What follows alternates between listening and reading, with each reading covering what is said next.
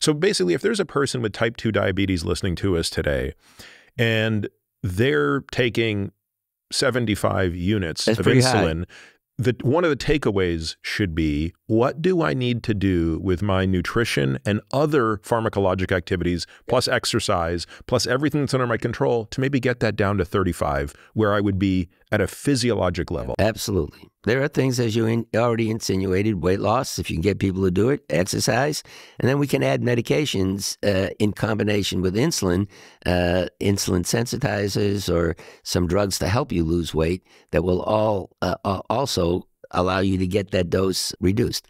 The other thing we showed in this study, Dr. Del Prado, who's past president of the European Diabetes Association, we took normal, healthy, lean kids, 18, 25 years of age, and we gave them a very, very low dose of insulin infusion. And we raised their fasting insulin from 8, which is what a normal person would be, to 20. And within 48 to 72 hours, they were as insulin resistant as a type 2 diabetic patient.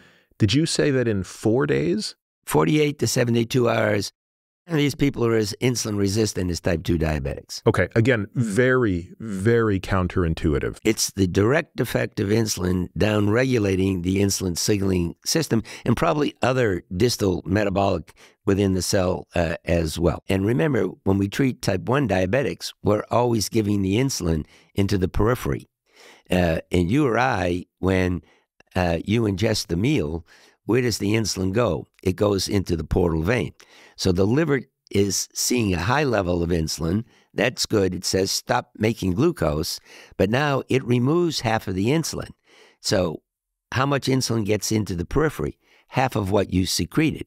And in a certain way, if you're a diabetic and you are insulin resistant, or an obese person and you are insulin resistant, and you're hypersecreting insulin, it's kind of working against you because it's a reverberating system that's making the insulin resistance aggravated. I told you, there are 2 problems in diabetes. Yeah. One is you don't make enough insulin. The other is you're insulin resistant. We're focusing on obesity and weight loss, and we should. But we need to remember that we still have a genetic cause for the insulin resistance.